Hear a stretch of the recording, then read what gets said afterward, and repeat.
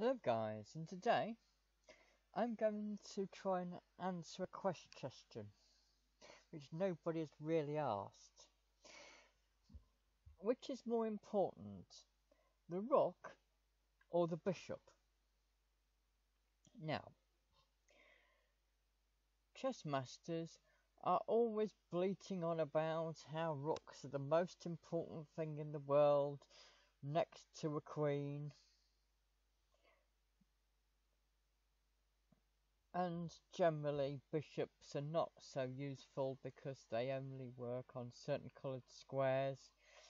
So let's see what happens when you have one opponent who moves their rooks and another opponent who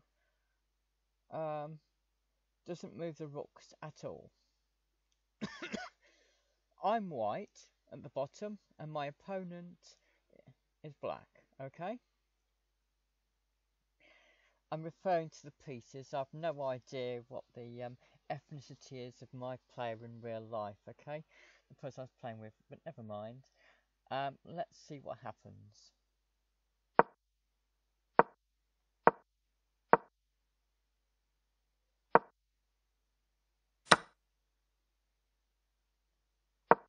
The trick is appearing to play badly on purpose.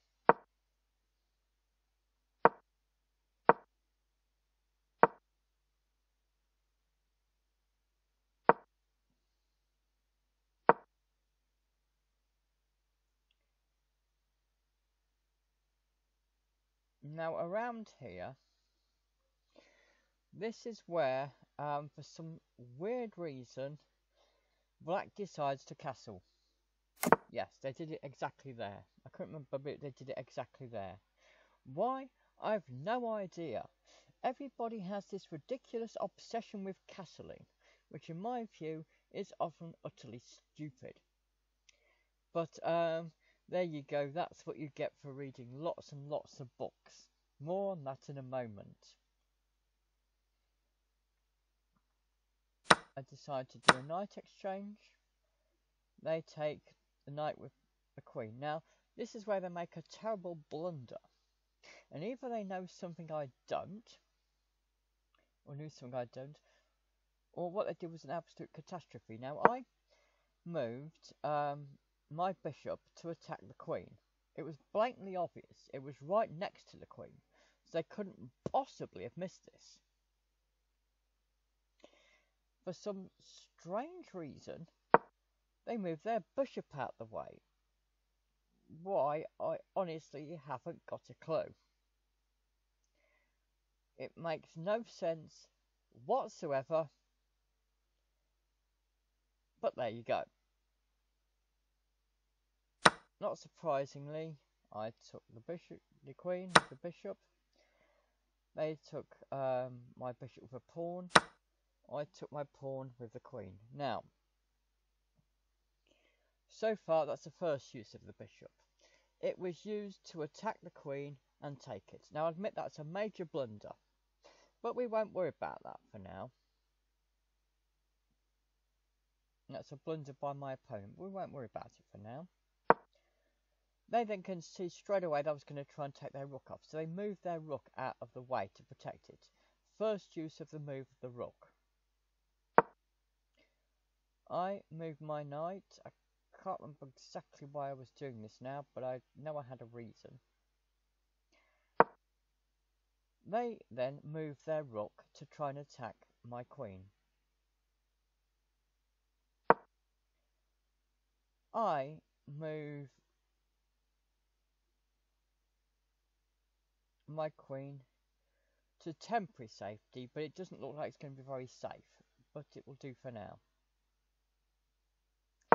For some reason, they then moved a pawn. Why? I have no idea. But I believe they want to try and turn it into a queen. I now take the pawn, and I'm now fairly safe. My queen is now fairly safe comparatively. Okay. Now, I'm now going to do some things which are going to appear to be very strange. They then take my pawn with their pawn.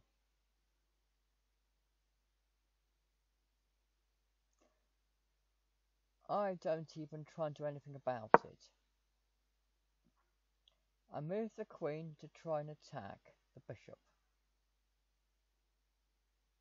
Although I didn't know it at the time, the move I've done is far cleverer than even I ever imagined.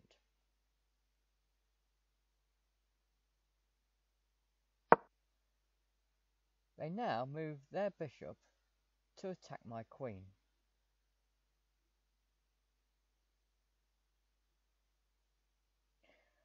I now do something that looks incredibly innocent, but is extremely lethal. I move the queen here. It just seems to be out of the way, but all is not quite what it seems.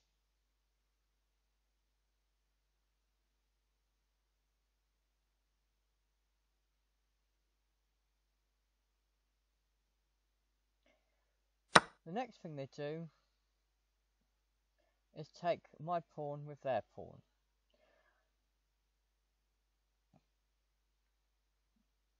I now do something that seems totally stupid and apparently completely pointless. I move a pawn up. It seems fairly innocent, it's just a pawn. Next, they decided to take my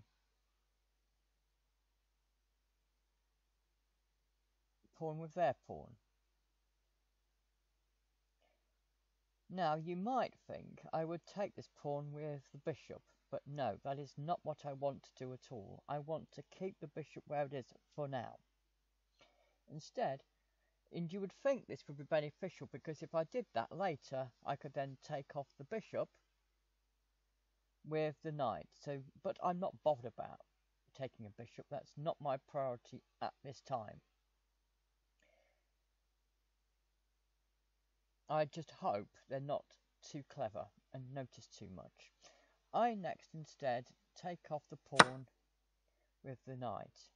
At this point, everything looks fairly innocent at this point, but I wanted to keep the bishop there temporarily.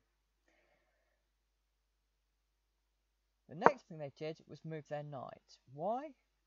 I have absolutely no idea, but I'm sure they're planning something strange. But what? I have no idea. I then do something that seems incredibly innocent. I just move a bishop out of the way. It doesn't look that lethal at this point. You will notice at this point I have not moved either of my rooks at all during the entire game. I've also not moved the king at any point in the entire game. I have also not castled at any point in the entire game. Now, for some reason, my opponent then moved their rook. Again, proving that this wasn't a forced move. They didn't have to move the rook. There were other alternatives, but they personally, for their own reason, chose to move the rook.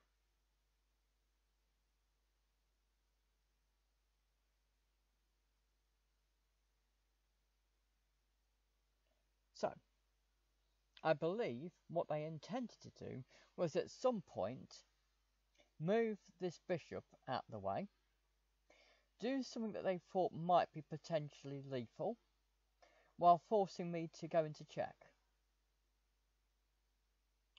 Then I would have to move the king somewhere, and then they then thought maybe they could do some strange attacks with their bishops.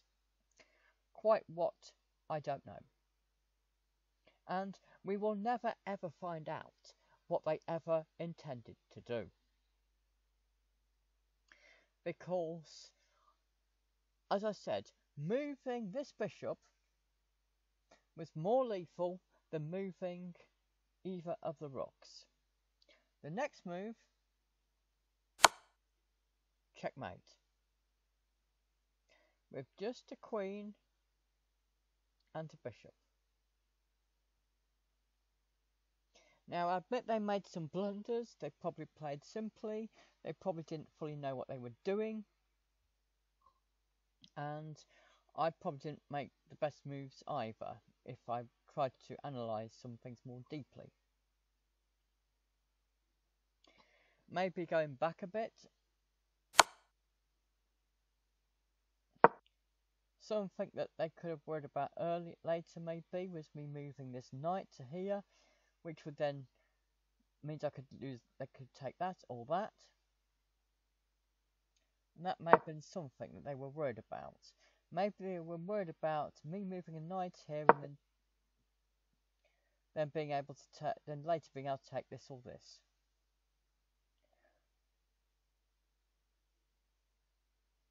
And maybe that was what they were concerned about, having thought about this. They may have been done that to stop me doing that, because you see, if I do that normally, there's nothing to stop it. But if they move their bishop here, then if I do this, they can then take off the knight, and because it's check immediately, I cannot take the bishop up. So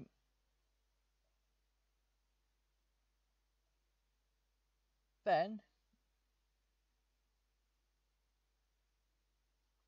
I would be forced to move the king,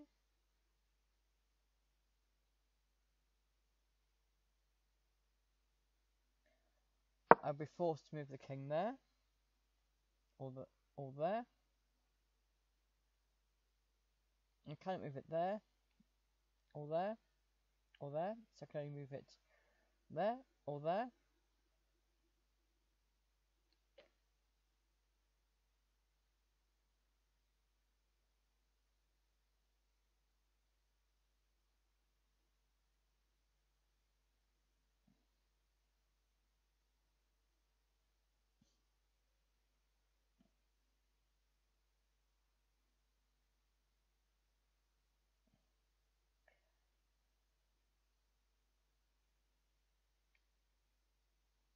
I could then move there,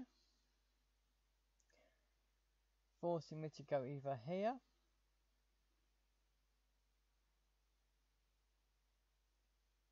or here,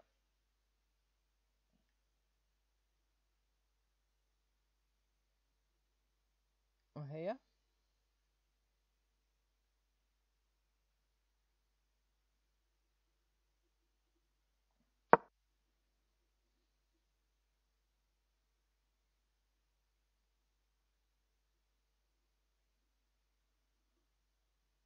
I'm not sure what would happen after that, but again, I would have got checkmate straight away. So I could have got out of it again with checkmate, but that was probably their thinking. Their thinking was probably trying to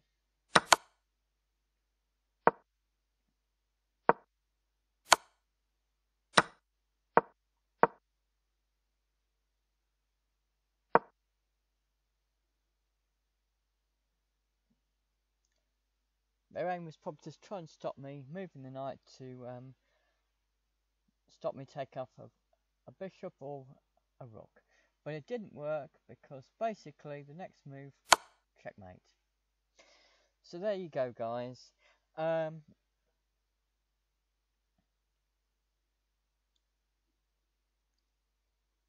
Using bishops effectively and not using the rooks at all versus using the rooks and the bishops perhaps not as effectively.